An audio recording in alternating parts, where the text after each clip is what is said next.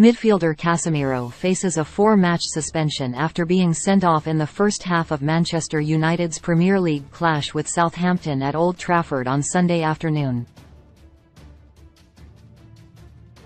The Brazilian, who joined the Reds from Real Madrid last summer, was dismissed with 34 minutes on the clock following a VAR check. He was initially cautioned by referee Anthony Taylor for a heavy challenge on Saints midfielder Carlos Alcaraz. However, VAR ordered Taylor to review the decision and go across to the pitchside monitor.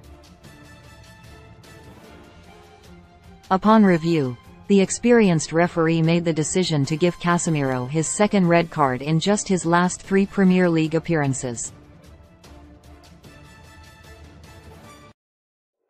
The 31-year-old was sent off during last month's 2-1 win over Crystal Palace and, as a result, was suspended for the back-to-back clashes with Leeds United and the 3-0 win over Leicester City. He only returned to the side in the league as recently as last weekend for the 7-0 defeat to Liverpool at Anfield. Unless United choose to appeal the decision and are successful in their efforts, Casemiro will now serve a 4-match ban across all domestic matches, starting with next Sunday's FA Cup quarter-final at home to Fulham.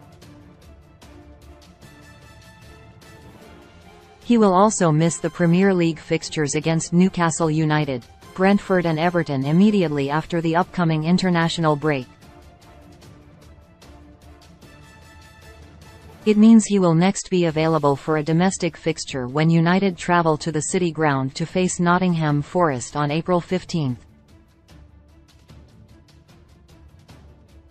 The Brazilian, however, will be available to face Real Betis in the second leg of United's Europa League last 16 tie on Thursday evening. Red cards earned in domestic competitions do not carry over to European fixtures.